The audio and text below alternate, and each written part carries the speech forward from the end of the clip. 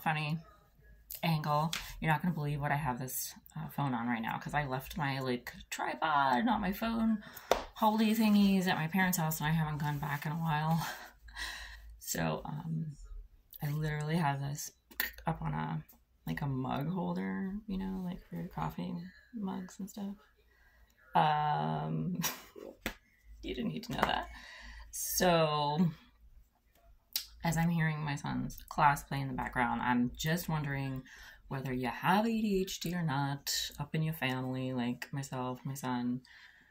They say it's a generational thing, like it's a hereditary thing, like somebody, whether it's one of your parents or even skipping a generation, will pass it down. And I'm just like, it's not like it's the cooties or anything, you know, it's just a way of life and you have to learn around it. But I'm wondering how many people out there have a hard time getting their child up and motivate, and what are your tips and hacks? Because I'm not even going to pretend to have it all together.